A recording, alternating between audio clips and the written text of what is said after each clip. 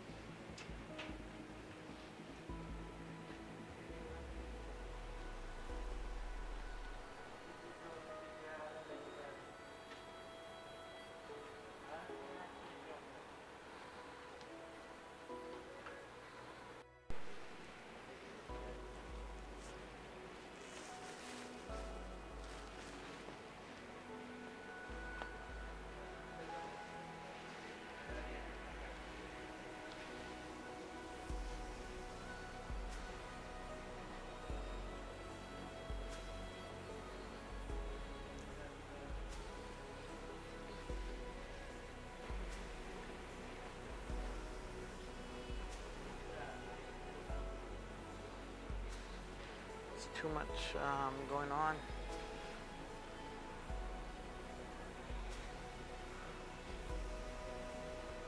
So this is where the power steering leak is coming from.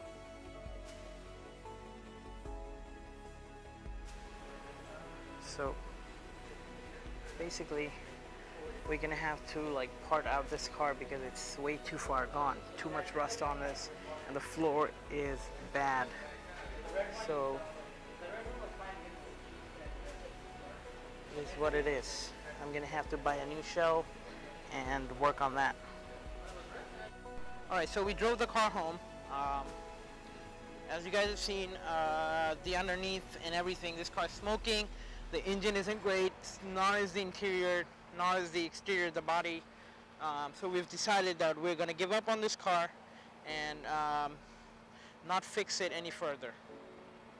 However, we'd like opinions on what to do with this car. I'm not sure yet, but definitely not fixing it, definitely not doing the engine work.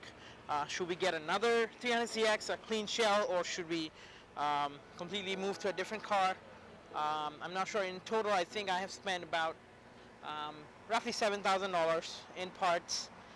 I don't know about labor and time, but that's the cost. That's the amount of money I've spent on this car, and it's not even close to being okay. So yeah, I guess we'd be looking into newer cars or maybe just another shell. So leave us in the comments what we should do with this, and it'll be of great help. Yesterday my brother just fixed the door lock actuator. Door lock?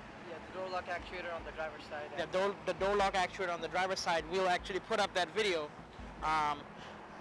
We have quite a few videos for this car. We'll put it up, and these will come into use. Well, thank you very much for watching, and we'll see you next time.